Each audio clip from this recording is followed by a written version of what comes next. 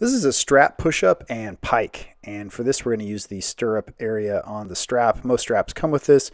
If not, you can just put your foot through the handle on your strap.